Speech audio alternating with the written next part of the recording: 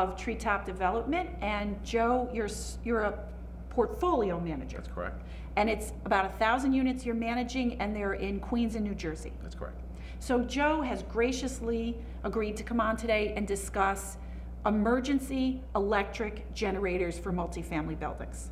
My pleasure. Now this, at first blush, might not sound like the world's sexiest topic, emergency electric generators, but when you need an emergency electric generator, it is the most important topic in the world. So I'm gonna let you take it away on the story, but 96 units, hot July night, Con Ed shuts you down for the next 3 months.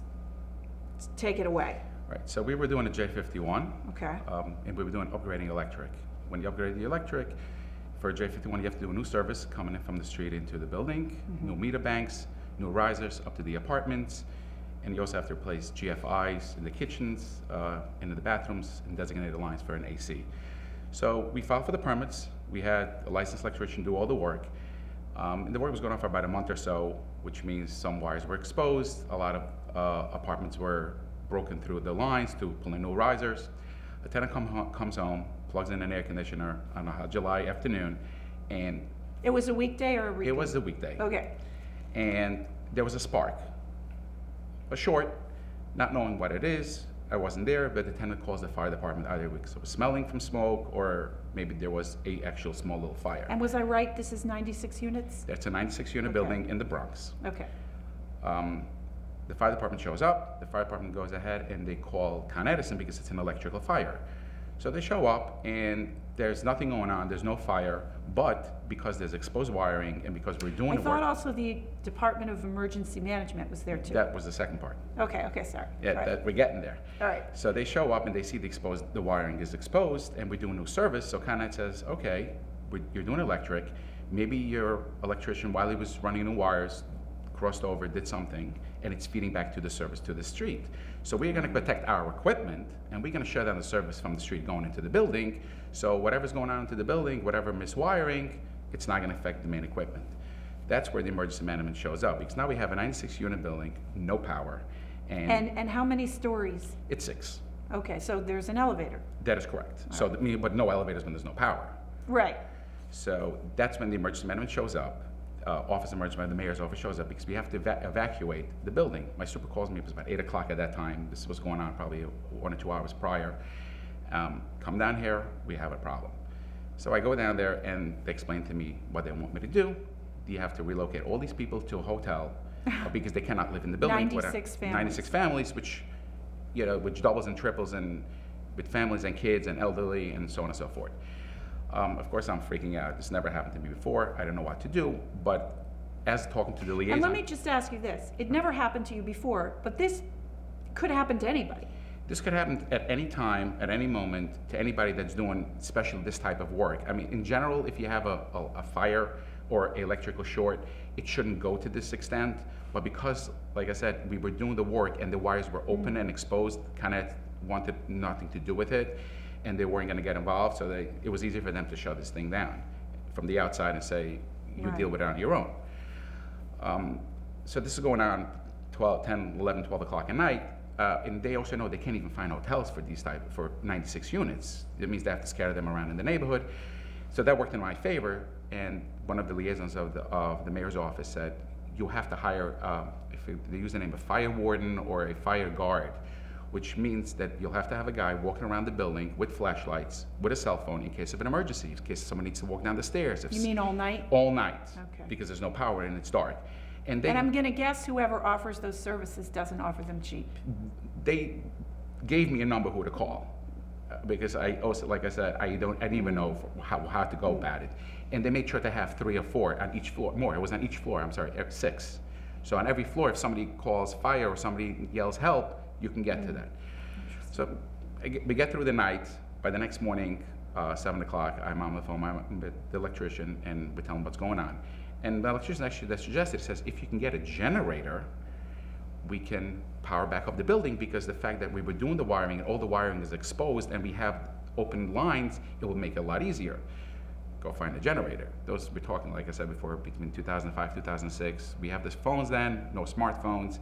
Right. No, Yellow Pages, start calling numbers. Generators are us. Exactly, Right. or something like Right. that.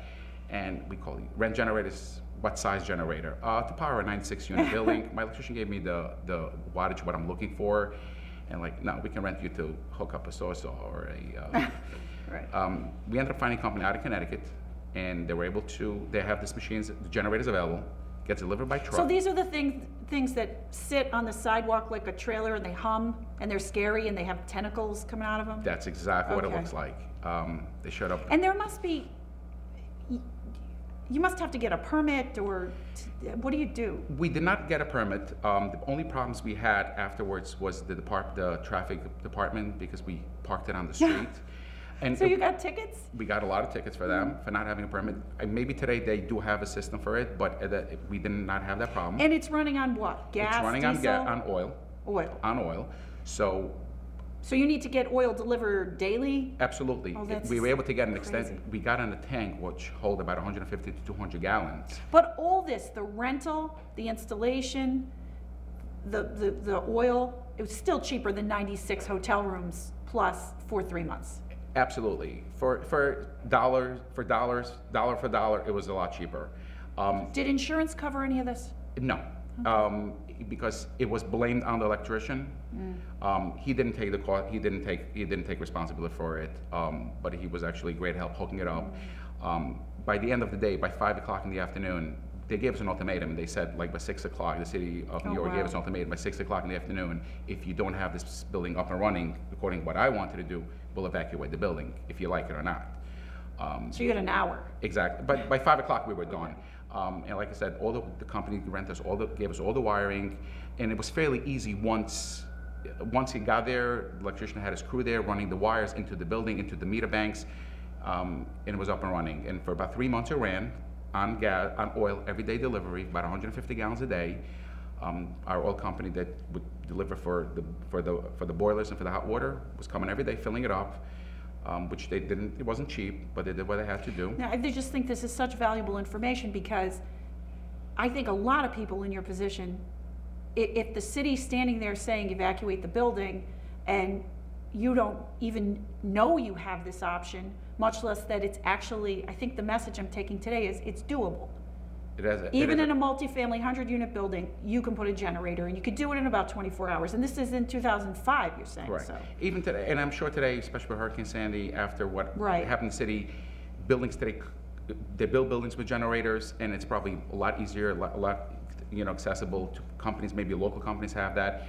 And just to touch on the topic about mobile steam boilers, which is the same idea. You can have a breakdown in a boiler. Right now we're talking March and it's freezing. You can have a breakdown in a boiler, and if you don't have it up and running in a couple of hours, you'll have the city there, Department of Buildings, every agency against you, stacking up against you to do something about it. And there's quite a few companies in New York City that do that. They are the big trailers with the hoses and the vents, and I'm sure that's, you probably got to get permits to the DEP, Department of Buildings. But it's doable as well. So the message, like you said, the message you take home is things could happen. You might not know about it. You don't have to make the phone call and say, do you have available generators? But these type of things could help you in the future and make it happen, and not to get lost when something like that happens to you. Thank you so much, Joe. It's very valuable information. My pleasure. Thank you so much. Okay, so today's teaching segment is part 2 on tips for having a better landlord and tenant trial. And I just want to say this. I'm a lawyer, and I'm talking to you often about legally type things. But the theory behind this is that the more educated you are and the more tools that you know that are out there and available, the better you will be able as a manager or a landlord to work with your lawyer or proceed pro se. So let's start with trial subpoenas. So there is something called a trial subpoena. If there is someone that you want in court to testify, let's say it's a non-primary residence case, and there's someone out there that you think helps support the landlord's assertion that the apartment is not used as the tenant's primary residence. Let's say maybe it's a super. Now, if it was your super, you could just say, hey, you're going to court today. But let's say it's a building employee that no longer works for you. Anybody out there, imagine any scenario when you would like to have them come to court and testify, but you can't necessarily count on them being there, or even you're a little bit unsure they might be there, you do a trial subpoena, which is a document that says you need to be in court to give testimony on this date at this time in this place. It's served just like a summons and complaint or a notice of petition and petition. Also, judges' rules. Every judge has a set of rules that go with that judge, and they post them online. It's really, really important and very good practice to read the judge's rules before you walk in for the trial, because that might just be the judge that says that I only want my trials to go with people to submit documents on pink paper. Whatever it might be, you just want to know and seem educated about how that judge does things and that judge's part. Okay, orders and stipulations. Now, this is very important. You might have a case that had motion practice in it, and the motion practice might have resulted in some orders that are important. For instance, if the landlord did a motion to strike some of the tenant's affirmative defenses and counterclaims and some got stricken, you want the document, the order, so that you can show the trial judge that this is what has happened in the case. You might have had an earlier stipulation where a tenant, in exchange for vacating a default, you waived jurisdictional defenses, you waived traverse.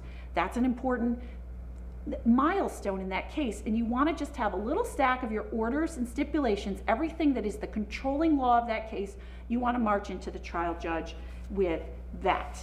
And finally, affidavits submitted earlier in the case. So if you did have that motion practice back in the resolution part, if you did have that motion practice, the tenant will have put in an affidavit in support of their motion where they say, I'm the tenant, I'm fully familiar with the facts, and here are the facts. And then it gets notarized and they swear to it. That's an important document because that's testimony, that's earlier testimony in this case. And now you're in court. So let's say it's non-primary residence and the tenant says, no, that Florida home, I'm only there in June and July. That's what they said in their affidavit. But now you're in court. And the tenant gets up on the stand and says, no, that Florida house, I'm only there in December and November. Well, that's different. So, and you'd be surprised how often tenants forget what they said in the affidavit that supports their motion. And I think this might be because sometimes counsel doesn't communicate well with the tenant, and maybe the documents aren't so accurate. I'm not sure why, but the point is, if you have a piece of testimony that the tenant has done earlier in the case, you want that at your counsel table on the day of the trial. And those are today's tips.